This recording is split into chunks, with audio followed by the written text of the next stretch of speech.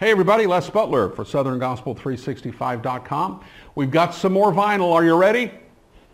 This time it's the Weatherford Quartet, a classic lineup featuring Len Payne, Armand Morales, Henry Slaughter, and of course you had the Weatherfords.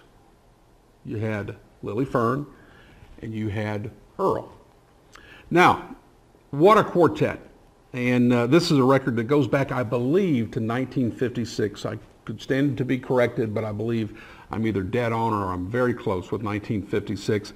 And it was on the Skylight label. And just a brief word about Skylight Records. If you see anything, if you're a vinyl collector and you go to some kind of store, or you just a garage sale, something like that, you see something with Skylight, you could trust that it was legitimate, genuine Southern gospel music. And as I look at the back of this, it shows albums here from the Spear family, S-P-E-A-R, they have it on this record. A misprint, this may be worth millions of dollars.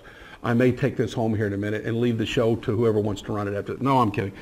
Statesman Quartet, Blackwood Brothers, many Blackwood Brothers and Statesman Spears album, but many other artists that recorded for them over the years, including some names that aren't the names that you associate with a lot of Southern gospel history, but they did like one-off albums with artists, and they were always great.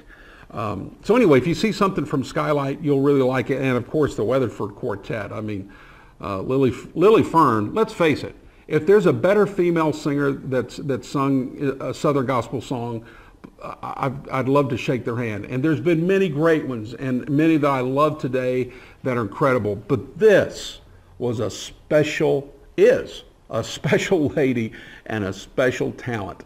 Lily Fern Weatherford and all the Weatherford Quartet here on SouthernGospel365.com.